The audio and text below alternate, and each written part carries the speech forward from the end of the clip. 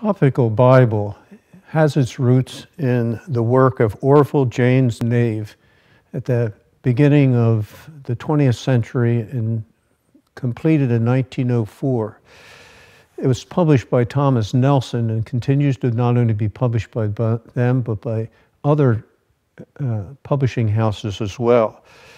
This was before the time of computers, so it took Nave 14 years to compile all the topics of the Bible, which he went from scripture verse to scripture verse, taking every topic, every word, like ropes or light or peace, and used them in such a way that he could show the usages of them so that people had a study Bible that they could go topic by topic if they did not want to go by verse, wanting to find out specifically what a particular topic is covered throughout the scriptures.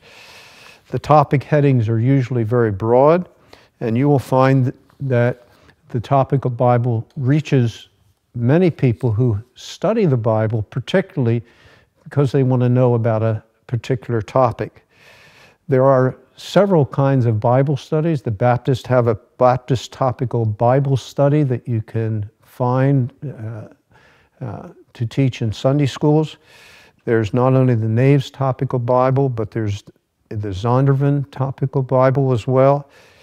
And there are some websites that are helpful as well. www.openbible.info is one of the sites that you can go to, and it has a place for topical studies.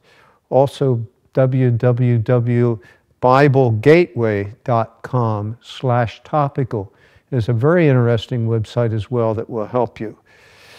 There is also a Catholic Topical Bible. So whichever faith tradition you are in, you're going to be able to find some resources within the Topical Bible genre for helping you in the study of the sacred scriptures.